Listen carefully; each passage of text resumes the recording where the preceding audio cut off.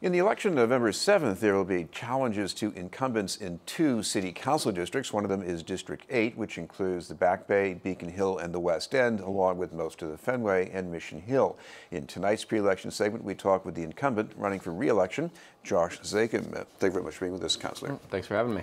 One thing you're associated with that we're hearing more about than maybe even you expected this year, and that's the Trust Act. Talk about your work on that. Sure, it was one of the really proud moments for me in my first term on the City Council in 2014.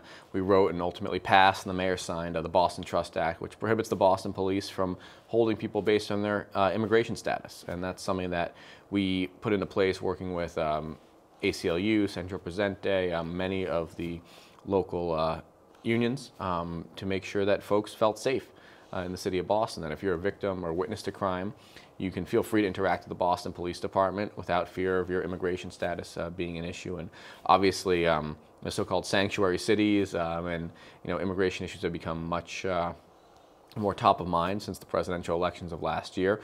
But I'm very proud that Boston was sort of leading the way, and I'm hopeful that Massachusetts and other communities around the country will follow suit to make sure that people know that once they're here, they're part of our community, and they deserve the protection and the freedom to call the police when they need to. Why did you decide to carry the ball on this? Because I know there are parts of the city, like East Boston, for example, you would think that would be more of an issue, but you did this. I was chair of the Civil Rights Committee at the time, as I am now, so certainly issues like this are always, I think, at the forefront of my mind, and I think my constituents responded very positively to that as well. And it's not an issue of immigration per se, it's an issue of the folks who are here in our community and riding the bus with us, walking on the street next to us. Their children are in school with us, and until the federal government figures out a way to get their act together and set up some sort of system for normalizing immigration status, for bringing people here who are here, to letting them get some sort of documentation.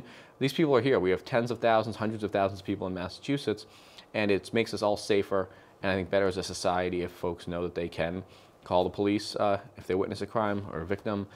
Victims of domestic violence and sexual assault in particular were afraid to come forward. And unfortunately, with the President Trump's immigration policies, people are going back underground and being afraid to report and being afraid to participate. But certainly, I'm proud to say the Boston Police Department does not participate in those immigration enforcement actions. They won't hold people based on their immigration status. There has been a bill at the State House to increase those protections statewide. The Supreme Judicial Court just made a ruling a couple months ago that put some severe limitations on what any law enforcement agency in Massachusetts can do. But we've had it here in Boston since 2014, and we continue, I think, to be a safe and welcoming place for everyone.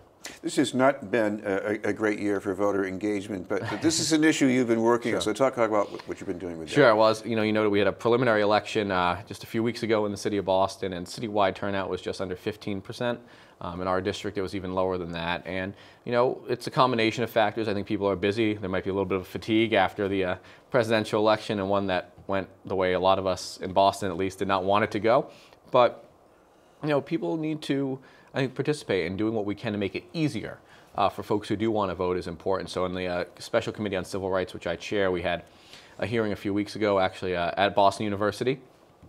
And we brought in folks from the Transportation Department, the school, Boston Public Schools, the library, and other city departments where people have routine interactions with the city. When you get your resident permit parking sticker, you have to, as I'm sure you know, very intensive documentation that you present.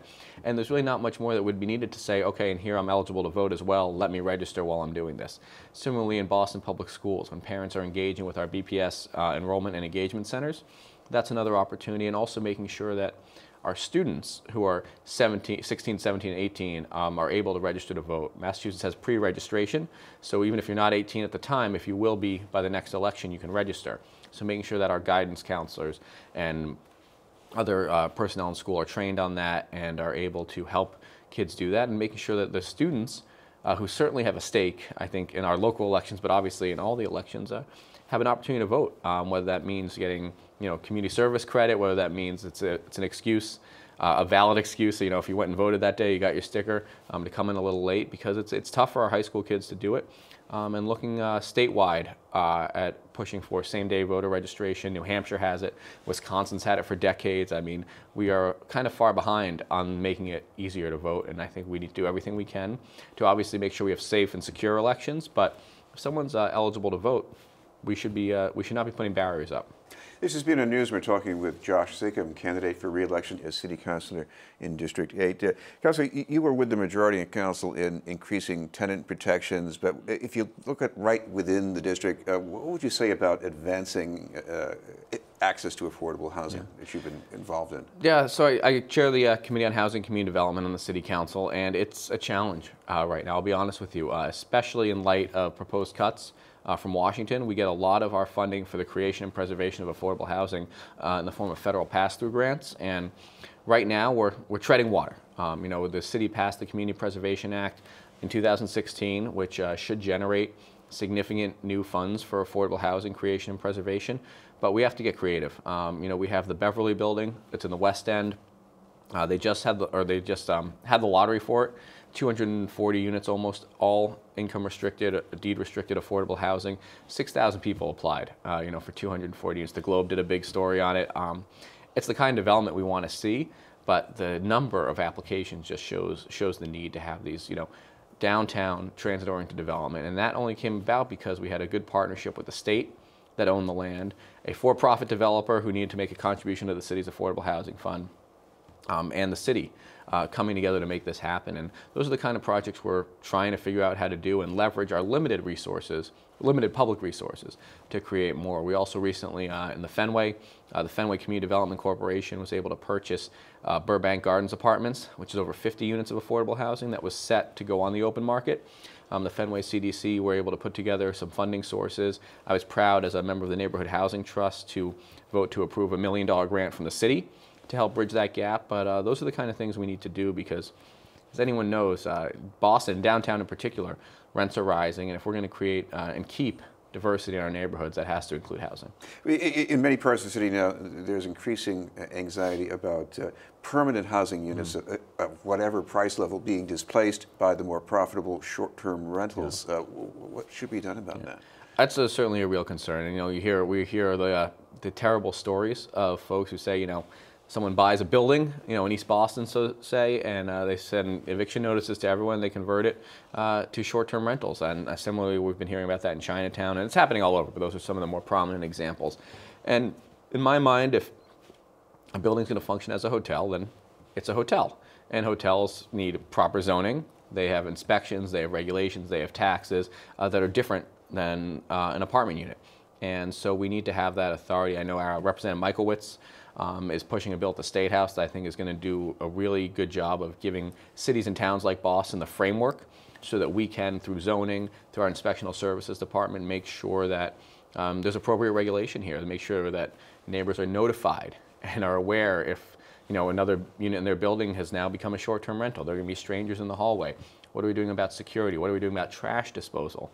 In Beacon Hill, I'll use Airbnb, you know, generically. I don't want to just single them out. There are many services. They're not the only one. But for Airbnb units, you know, trash disposal is an issue. Someone's there for a couple nights. They don't know when or where to put the trash out. And obviously, that's a problem. And we want to make sure that people are educated and that there's appropriate enforcement. And I think having some sort of limitation on the number of units, it would be appropriate. But we need to see, I think, what the state is going to authorize the city of Boston to do, and then we're going to put our resources into place. And I think zoning in particular and enforcement of the zoning code is going to go a long way towards that.